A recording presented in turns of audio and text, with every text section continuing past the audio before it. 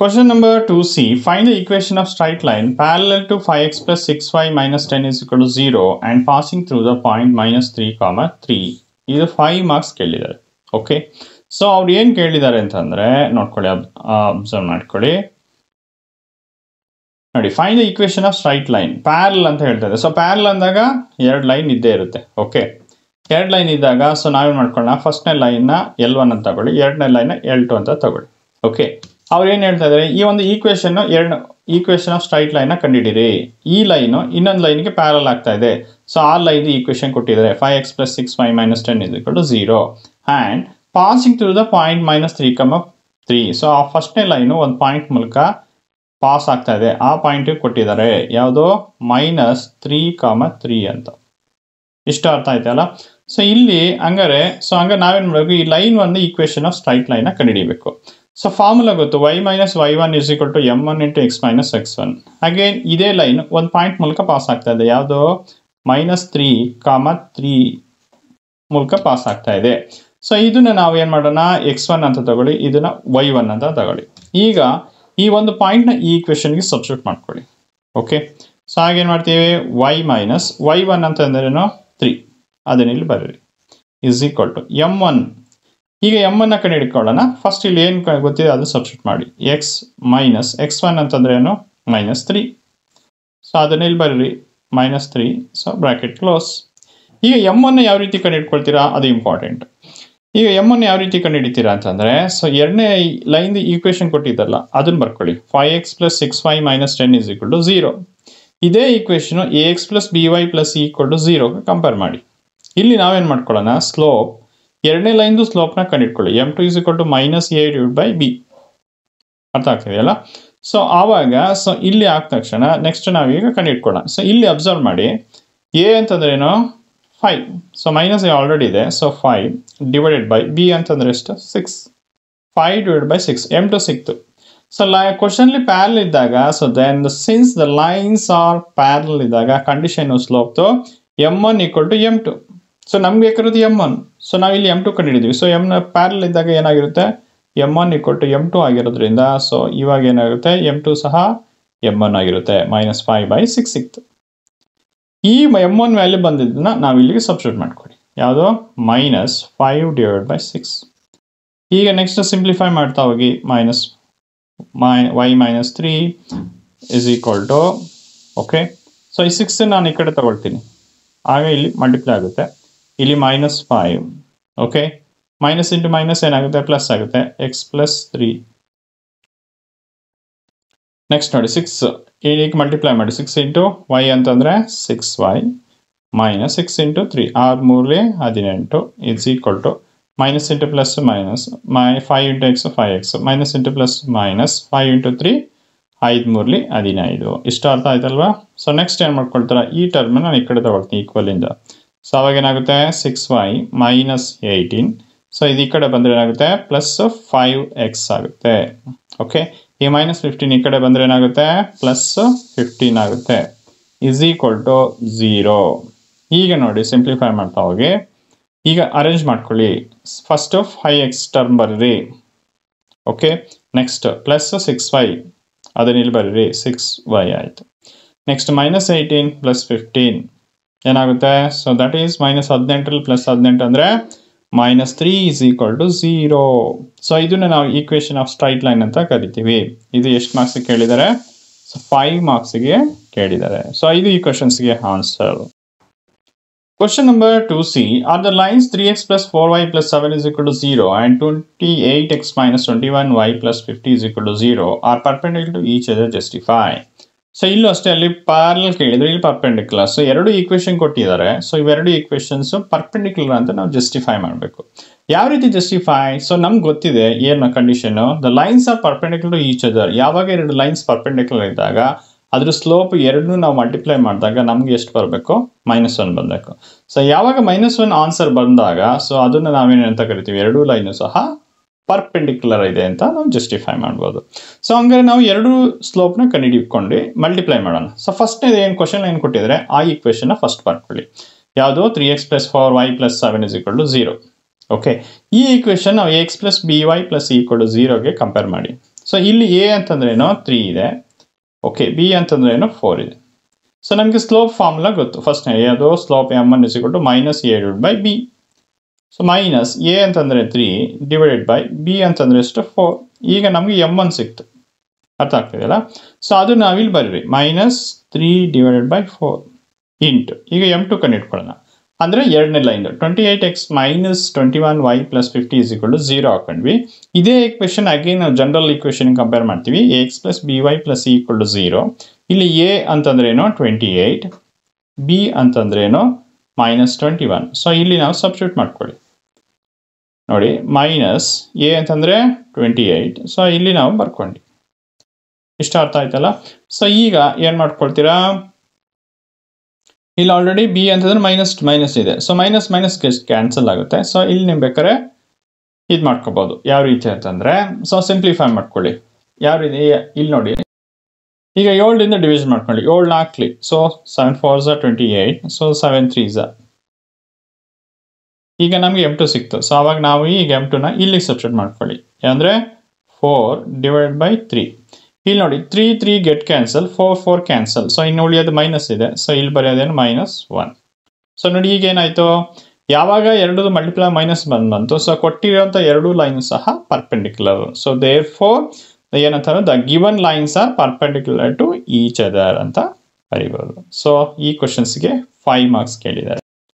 Question number 2D, find the angle between the lines x plus 3y plus 5 is equal to 0 and 4x plus 2y minus 7 is equal to 0. ಈ question 5 marks ಕೇಳಿದ್ದಾರೆ. So ಅವ್ರು ಏನು ಹೇಳ್ತಾ ಇದ್ದಾರೆ, the angle between lines question ಕೇಳಿದ್ದಾರೆ. So ಅದಕ್ಕೆ formula ಏನು, tan theta is equal to mod m1 minus m2 is divided by 1 plus m1 into m2. So ಇದು ಫಾರ್ಮುಲಾ. ಸೊ ಹಂಗಾರೆ ನಾವೇನು ಮಾಡಬೇಕು, ಎರಡು ಲೈನ್ ಈಕ್ವೇಶನ್ ಕೊಟ್ಟಿದ್ದಾರೆ, ಎರಡು ಲೈನ್ದು ಸ್ಲೋಪ್ ಕಂಡುಹಿಡಬೇಕು. ಯಾವುದು m1 m2. ಯಾವ ರೀತಿ, ಫಸ್ಟ್ ಕೊಟ್ಟಿರೋ ಈಕ್ವೇಷನ್ ಬರ್ಕೊಳ್ಳಿ. x plus 3y plus 5 is equal to 0. ಇದನ್ನ ಜನರಲ್ ಈಕ್ವೇಷನ್ ಕಂಪೇರ್ ಮಾಡಿ. x plus by plus c equal to 0. ಇಲ್ಲಿ a ಅಂತಂದ್ರೇನು 1 ಕೋಎಫಿಷಿಯಂಟ್ x, yb ಅಂದರೆ yದು ಕೋಎಫಿಷಿಯಂಟ್. ಇಲ್ಲಿ ಯಾವುದು 3 ಇದೆ. ಈಗ ನಮಗೆ ಸ್ಲೋಪ್ ಕಂಡುಹಿಡಬೇಕು m1 ಅಲ್ವಾ. ಸೊ ಫಾರ್ಮುಲಾ ಏನು, -a ಬೈ ಬಿ. ಸೊ ಇಲ್ಲಿ ಮೈನಸ್ a ಅಂತಂದ್ರೇನು 1 ಡಿವೈಡೆಡ್ ಬೈ b ಅಂತಂದರೆ 3. ಸೊ ನಮಗೆ m1 ಸಿಕ್ತು. ಅದೇ ರೀತಿ ಎರಡನೇ ಲೈನ್ದು m2 ಕಂಡುಕೊಳ್ಳಿ, slope ಕಂಡುಹಿಡ್ಕೊಳ್ಳಿ. So first 4x plus 2y minus 7 is equal to 0 ಅಂತ ಬರ್ಕೊಳ್ಳಿ. ಸೊ ಇದನ್ನು ನಾವು ಜನರಲ್ ಈಕ್ವೇಷನ್ ಕಂಪೇರ್ ಮಾಡಿ. ax plus by plus c equal to 0. So ಇಲ್ಲಿ a ಅಂತಂದ್ರೇನು 4, b ಅಂತಂದ್ರೇನು 2 ಆಗುತ್ತೆ. ಸೊ ಇಲ್ಲಿ ಸಬ್ಸ್ಟಿಟ್ಯೂಟ್ ಮಾಡ್ಕೊಳ್ಳಿ. ಸ್ಲೋಪ್ m2 ಅಂದರೆ -a by B minus a ಅಂತಂದರೆ 4, b ಅಂತಂದರೆ 2. ಸೊ ಸಿಂಪ್ಲಿಫೈ ಮಾಡಿ, ಮೈನಸ್ 2 ಅಂದರೆ 2 ಇರಲಿ. ಸೊ ಅವಾಗ ಏನಾಗುತ್ತೆ, -2 ಬಂತು. ಸೊ ನಮಗೀಗ m1 ಸಿಕ್ತು. ಓಕೆ, ಸೊ m1 ಏನು ಸಿಕ್ತು ಇಲ್ಲಿ, m1 -1/3, m2 ಸೊ -2 ಸಿಕ್ತು. ಸೊ ಈಗ ನಾವೇನು ನೋಡ್ಕೊಳ್ತೀವಿ, ಇದನ್ನ ಇಲ್ಲಿ ಸಬ್ಸ್ಟಿಟ್ಯೂಟ್ ಮಾಡ್ತಾ ಹೋಗಿ. ಸಬ್ಸ್ಟಿಟ್ಯೂಟ್ ಮಾಡಿ ಸಿಂಪ್ಲಿಫೈ ಮಾಡಿ. ಇಲ್ಲಿ ನೋಡ್ಕೊಳ್ಳಿ,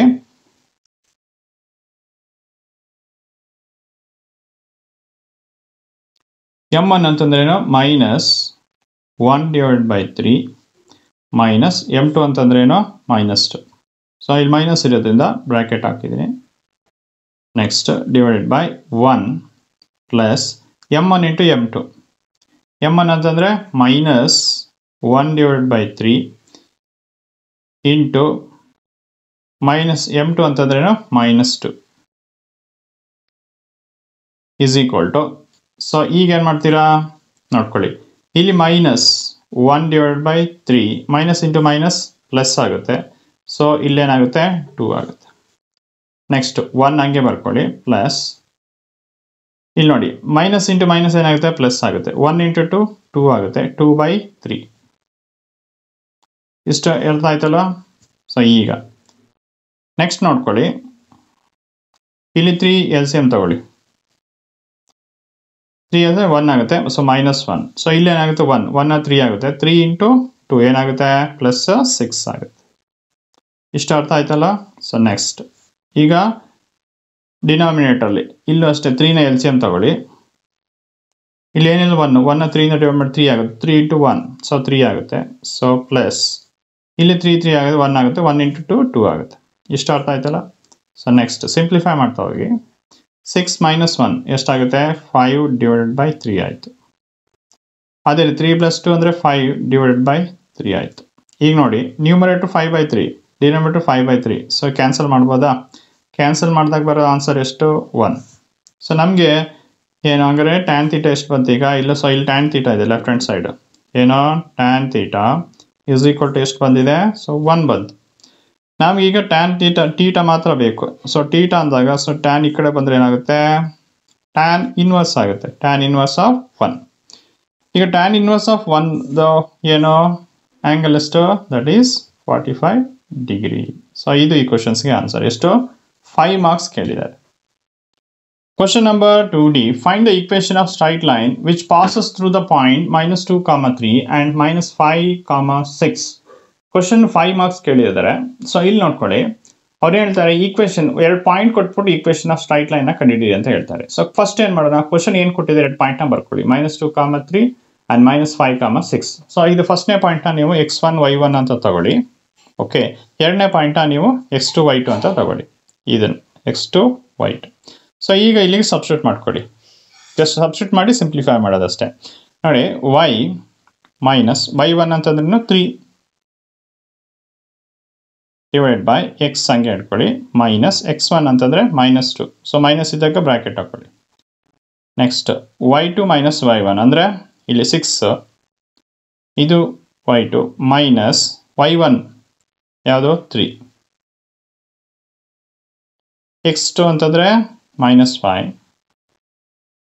ಮೈನಸ್ x1 ಅಂತಂದರೆ -2 ಸೊ -2 ಬಂದಾಗ ಬ್ರಾಕೆಟ್ ಹಾಕೊಳ್ಳಿ ಇಷ್ಟು ಅರ್ಥ ಆಯ್ತಲ್ಲ ಈಗ ಸಿಂಪ್ಲಿಫೈ ಮಾಡ್ತಾ ಹೋಗಿ y minus 3 minus into minus plus ಆಗುತ್ತೆ x ಪ್ಲಸ್ 2 ಆಯಿತು ಇಸ್ ಈಕ್ವಲ್ ಟು 6 ಮೈನಸ್ 3 ಅಂದರೆ 6 3 ಕಳೆದ್ರೆ ಎಷ್ಟು ಬರುತ್ತೆ ಸೊ 3 ಬರುತ್ತೆ ಈಗ ಮೈನಸ್ ಇದೆ ಓಕೆ ಇಲ್ಲಿ ಮೈನಸ್ ಇಂಟು ಮೈನಸ್ ಪ್ಲಸ್ ಆಯಿತು -5 ಪ್ಲಸ್ 2 ಎಷ್ಟಾಗುತ್ತೆ ದಟ್ ಈಸ್ -3 ಇಲ್ಲಿ 3 ಇದೆ ಇಲ್ಲೂ 3 ಇದೆ ಏನಾಯಿತು ಕ್ಯಾನ್ಸಲ್ ಆಯಿತು ಕ್ಯಾನ್ಸಲ್ ಆದಾಗ ಸೊ ಇಲ್ಲಿ ನೋಡ್ಕೊಳ್ಳಿ y minus 3 x plus 2 is equal to so ಇಲ್ಲೇನಿದೆ -1 ಇದೆ ಸೊ ಈ ಟರ್ಮ್ ನಾನು ಈ ಕಡೆ ತಗೊಳ್ತೀನಿ ಏನಾಗುತ್ತೆ ಈ ಟರ್ಮ್ನ ಈ -1 ಜೊತೆ ಮಲ್ಟಿಪ್ಲೈ ಮಾಡ್ಕೊಳ್ಳಿ ನೋಡಿ ಇಲ್ಲಿ ಮಾಡ್ತೀವಿ y minus 3 divided by x plus 2 is equal to 1 ಇದೆ ಸೊ ಈ ಟರ್ಮ್ ನಾನು ಈ ಕಡೆ ತಗೊಳ್ತೀನಿ ಆವಾಗ ಏನಾಗುತ್ತೆ y ಮೈನಸ್